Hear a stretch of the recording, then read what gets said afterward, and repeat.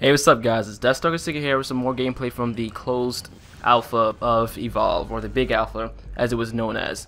I know for most of you, it has been a while since I've uploaded a video. I do apologize for that. I've had one hell of a week or two, actually.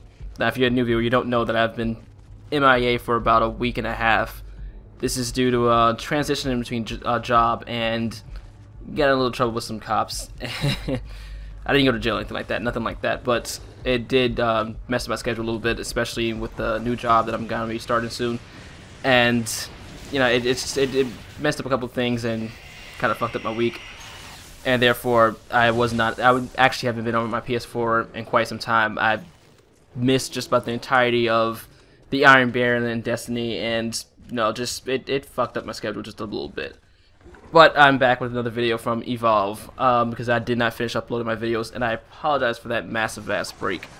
But yes, here, as the title says, this is some gameplay from Evolve's big alpha with the Kraken. Now, the Kraken was one of the least played characters because there was just not a lot of people that could get into the alpha. If you recall, it was like very unstable and was hard to get into the servers, and there was a lot of trouble there. But for those that got in, even playing it, they would get knocked out the server sometimes, and it made hard playing the game, and it made it difficult to play the game and progress in it, so not a lot of people got to rank up and get access to some of the other characters, such as the second tier of hunters or the second tier of the monsters, which was the Kraken.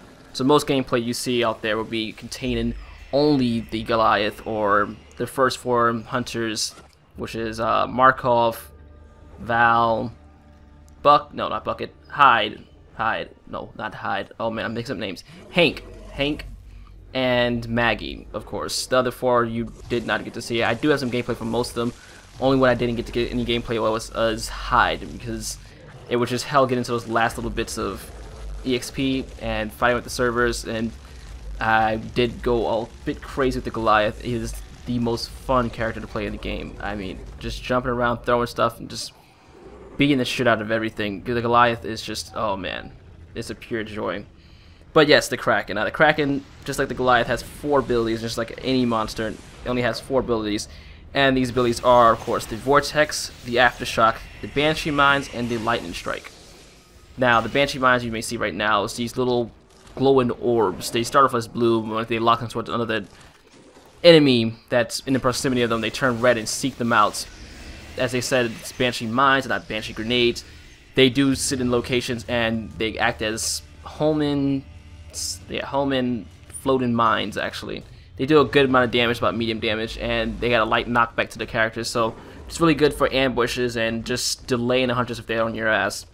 Then there's the Vortex, of course, and I did not start off with the Vortex because I don't use it as much. You see, I use the Lightning Strike a lot, and the Vortex is just what exactly it is, a vortex. You send out a cone of energy and it pushes hunters back. Very versatile, very useful, but I like my aggressive attack, especially for feet, and as you see, I ate my way to victory in this one. Got there really quick to stage 3, really easy. The Lightning Strike, as I was just saying, is my favorite and one of the most powerful moves. It's about a 2-second charge up, and it zeroes in some energy or lightning strikes that build up and just slam down a shit ton of damage. It's good for, like, at level 3, I believe it can knock out a hunter in just one hit. So yeah, pretty damn powerful. Last but not least is the Aftershock, which is one move that I don't usually start off with. Actually, I don't recall ever starting off with it. It's a very useful move, but it's mostly for close range and when they're really up and close on you. It's a splash type weapon, and what it is that you just build up a lot of energy and dispel energy right around you in a nice wide circle. So it's when they're all close up on you, and you know, you just want to tell them, get the hell back. Just back on up.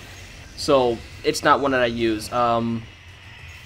Yeah, that's actually about it. The Lightning Strike, though, like I said, is my favorite, as you see me using it here, because I was kind of pinned down inside this little cavern system. I couldn't get airborne, which is what the Kraken is usually used for.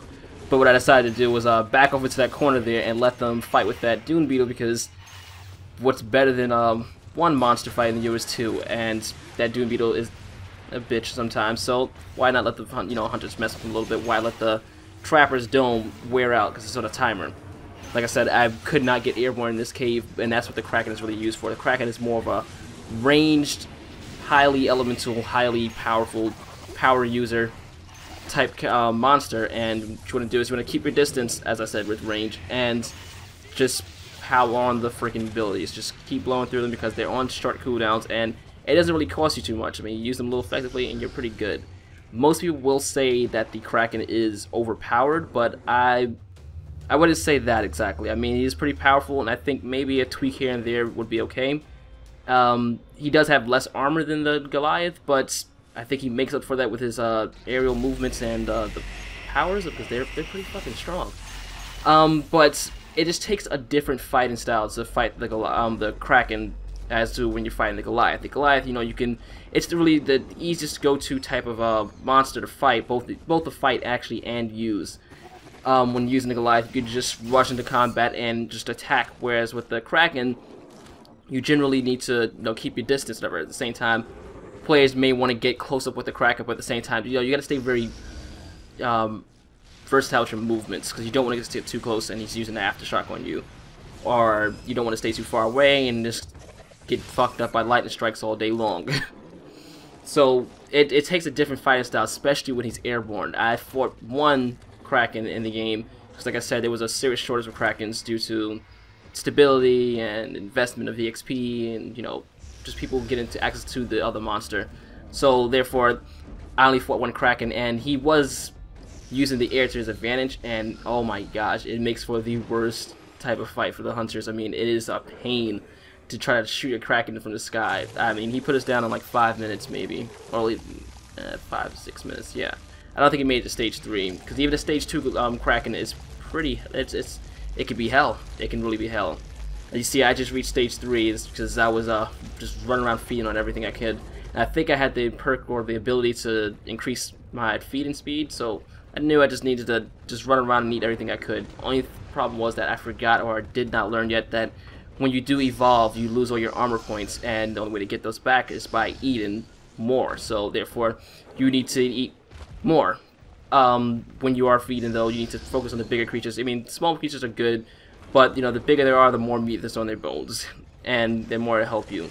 So, you know, when you do evolve, when you're playing evolve later on next year, I guess it is, or unless you're watching this video in 2015 for some reason, you generally want to leave some food laying around before you evolve. I made that mistake too many times, but it didn't cost me much because generally they weren't really on my tail, so I was okay. Because this is because health is permanent, and once you start taking health damage, you can't really get it back. There's only one way, and it's through evolving, and it doesn't give you like a full, quarter of health, or it doesn't fill your bar up all the way. So you generally don't want to get into too many fights once you lost all your armor points. Because, I mean, these can easily be regained just by going around and feeding. Now, as I said, the Kraken is one hell of a beast to fight. So right here, when it came down to the reactor fight, I was able to wipe him out in no time at all, and work with the reactor, even though I do love to destroy the reactor. Now you see the powers are just queuing up right after each other because of the cooldown. I think they should retweak that maybe just a little bit. Maybe like I don't know, slow it down another second or two or something, because, you know, it's just hell. So you just, look at that, that's just too much. And I wasn't even airborne in that fight. That's just a bitch to fight a Kraken. Well, okay, that concludes this video. If you liked it, go ahead and hit the thumbs up button. Doesn't hurt. Do appreciate that. Or drop a comment below. If you have any questions, you can also do that too. You can go ahead and check out one of these 2 videos, also from the Evolve Closed Alpha or Big Alpha that I've uploaded. I will have more gameplay from all the other characters, excluding... No, okay, I'll upload... I do have 2 videos from Hyde, I think it is. Though they were brutal defeats, I will upload them and just revel in my humiliation from being destroyed. Fortunately enough, I do have that video with the Kraken, so you'll be able to see how badly we got stomped there. As always, you can catch me on Twitter or even Google+. All links are in the description.